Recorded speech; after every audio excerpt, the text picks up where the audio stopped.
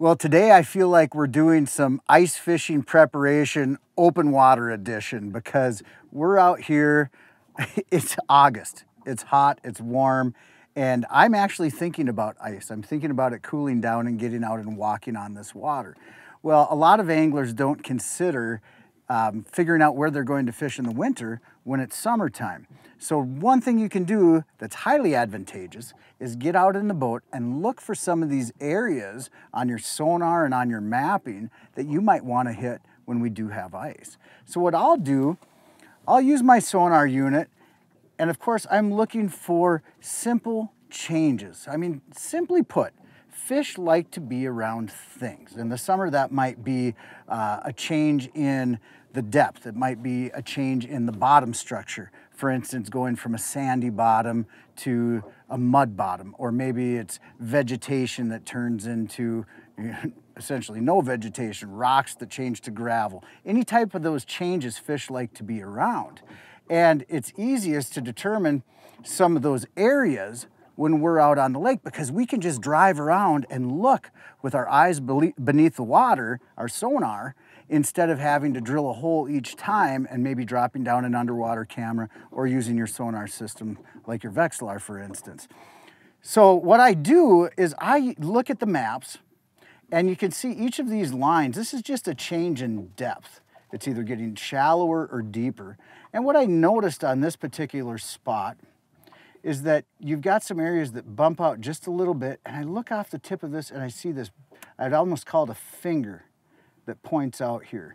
And I'd like to get over there and actually see what's sitting on there. There might not be any fish on it right now, but that's an area that I definitely like to check out in terms of if there's weeds there, what type of weeds they are, what the drop-offs are like, and just the depth of water. If I find fish there right now, today in August, I don't know if they're going to be there when it's time to ice fish. In fact, the likelihood is not that great, but it could be. It could be. I'm not necessarily looking for fish right now. I'm looking for different locations.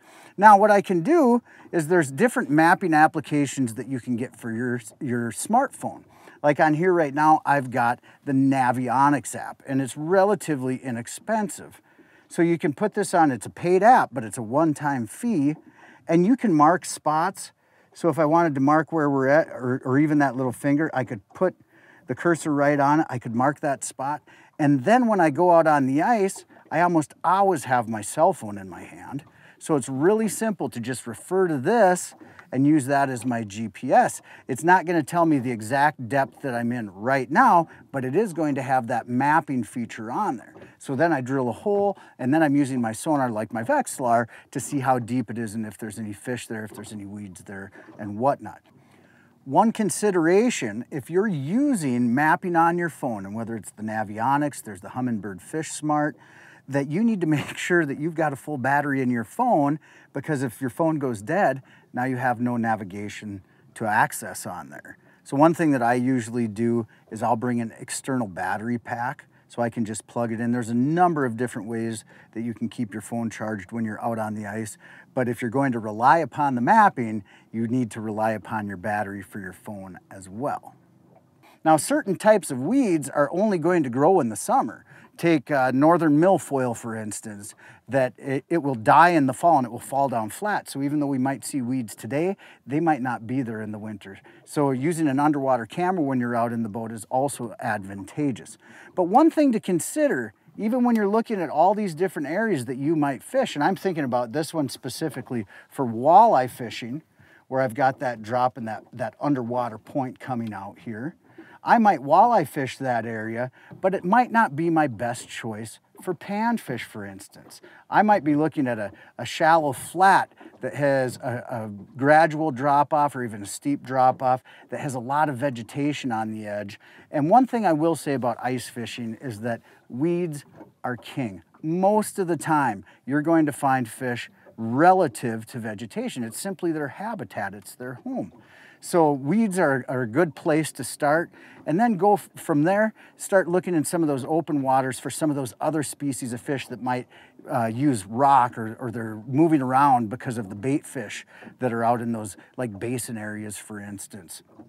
But one thing to consider when you use the maps is your own personal safety, and that's imperative when you're ice fishing.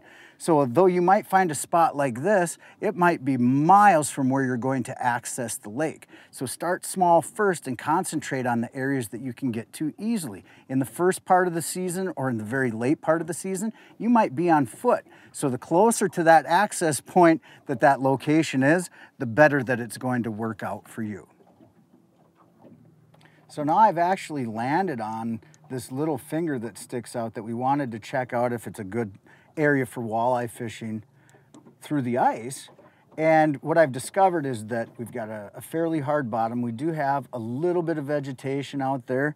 It's hard to say whether or not that'll still be around in the winter. But I do see when it starts to get just a little bit shallower, we've got some really nice vegetation that grows, and weeds will grow out to a certain point. It's all based upon light penetration because a weed is it's just another plant. It needs soil and water and sunlight. And as we start to get to a certain depth, we'll start to see more weeds. And the furthest point, the deepest point that the weeds will grow on a lake, we call that the weed line. And I like to find the edges of those weed lines because it's actually a highway for fish. They travel along it looking for forage. And if we can get right onto that weed line, I think that's where a good spot to set up is going to be, especially for the early season walleye that we're going to find out there. And there we can start to see those weeds develop. So what I'm going to do is I'm going to save that on my cell phone in my mapping application, because that's what I'm going to have with me. I may have a unit like this in my vehicle, on my ATV, on my snowmobile, but especially if I'm walking in that early season or late season, I'm going to have my phone with me at all times. Now, I am so fortunate and blessed that I have this big boat that I can take out with all this fancy equipment. Not everybody has that. And I don't take this boat out on every lake that I'm scouting for ice fishing.